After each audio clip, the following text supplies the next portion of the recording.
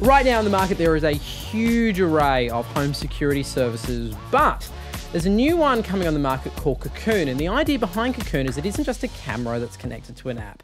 It's also using something called infrasound. Now, Peter Marks, you're an app developer. Tell me exactly what is infrasound and does it really work, or is it a bit of a crock? Well, they define it as audio below 20 hertz. So it's the kind of thing that you would have used to monitor earthquakes or, thumping on the ground. So I think their idea is that they're listening to the house and learning about the normal sorts of sounds, low frequency sounds in particular, that occur in your house when you're clumping around in different rooms. So that's the idea, is it can go through the whole house instead of just being what it can hear in the one room. And they show a dog. I mean, this is a big problem for burglary systems, is your pets, because they'll trigger the alarm system. So apparently it learns that. So it's not just infrasound. It has this low frequency thing. It's also got audio. It's got a high definition camera. It's got motion sensors. So it's got a whole range of things. In theory, because these infrasonic sound waves are longer in wavelength, they can actually move through walls. This is the actual sound waves. This is actual science. This is science. Now, whether this device can detect those, whether it can learn to a great enough degree the difference between somebody walking or a car outside, or whether it can in fact learn what's normal traffic in your area, that is a bigger question. But the idea of listening to sound waves outside of one room is possible.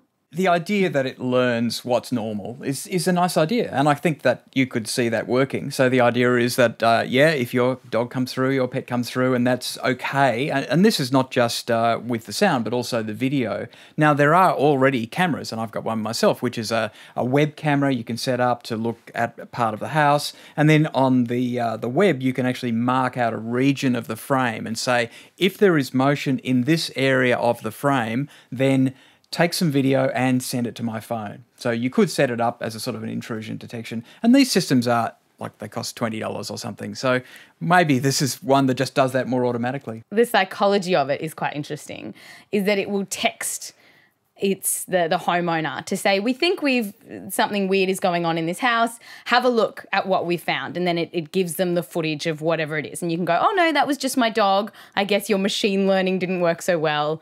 That's fine. And then in the video, at least, who knows what the end product will look like. It even says something like, your house is secure. Good night. I mean, which is the most creepy thing a machine can ever tell you. Absolutely. I mean, this fear that we have of burglary and this need to be protecting everything we own. Obviously, burglary, it's a very traumatic experience. We would prefer if that didn't happen. But these sorts of technologies definitely give this air of mine, I have to protect it all. I have to know it's protected all the time. And I'm getting text messages from my phone to say that my house is okay.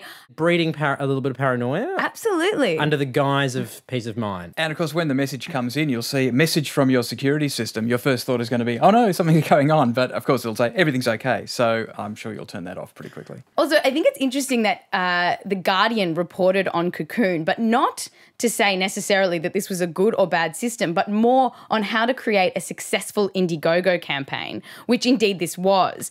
And Cocoon estimated in order to get I think it was $100,000 that they were looking for, they ended up getting well above that. They needed a mailing list of 1,800 people.